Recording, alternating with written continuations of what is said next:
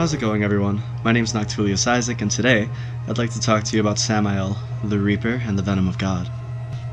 In this video, we'll delve into some of the history behind how Samael became the Angel of Death, but more importantly we'll discuss the gnosis and powers which can be absorbed through the work with this draconian deity.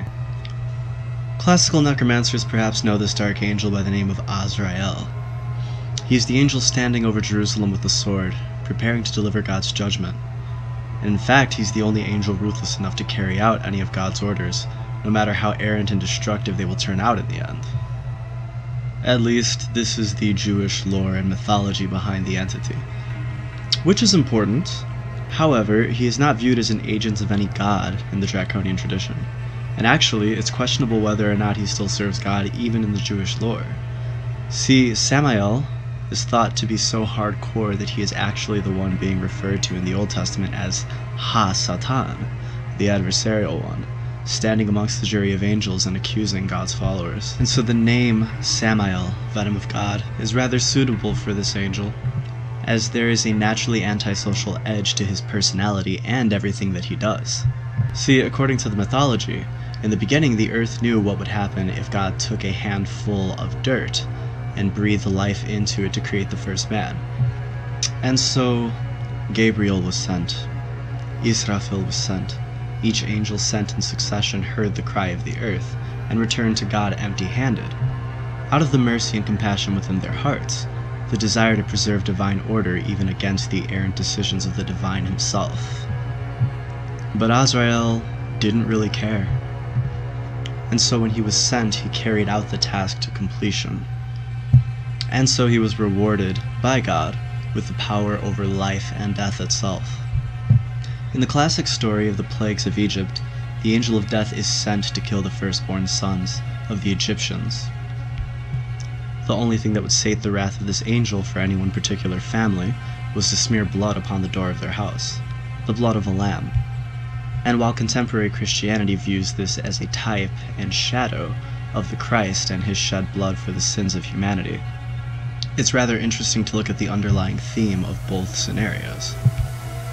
That when faced with the wrath and destruction of either the angel of death or the father of sin himself, human beings had to offer the blood of some innocent soul to the Reaper in question. And so even within the Judeo-Christian paradigm, death is a necessary part of life which cannot be avoided. And when he comes to collect, he cannot be refused. And this is actually how it is viewed from the draconian perspective as well.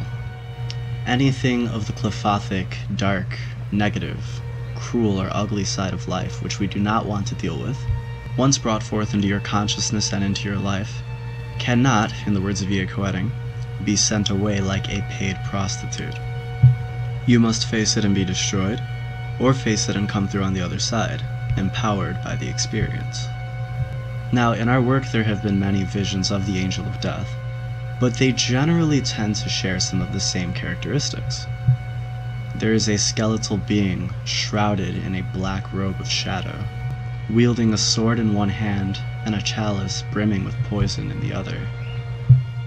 Many times he is also seen with 12 blackened wings, 6 on one side and 6 on the other, corresponding to the zodiac and the overall concept of change, which is the only constant when working with the draconian path. Actually, we can take a further look into the powers which can be absorbed by working with the consciousness of the Reaper. Samael's sword severs the ties which bind us to our physical bodies. This is the art and skill of soul flight, otherwise known as astral projection, soul travel, or even wake-induced lucid dreaming. His venom is the poison that initiates transformation, representative of the ability to dissolve appearances, see through illusions, and perceive reality as it actually is. The skeleton under the hooded robe has a twofold meaning.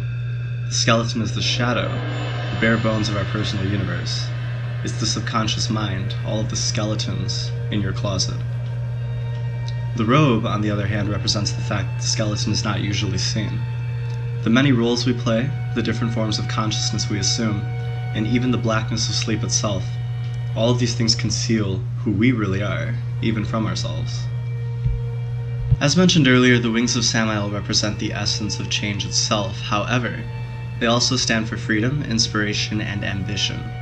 They are transcendence, the will to soar beyond your boundaries and embrace the sky as the limit.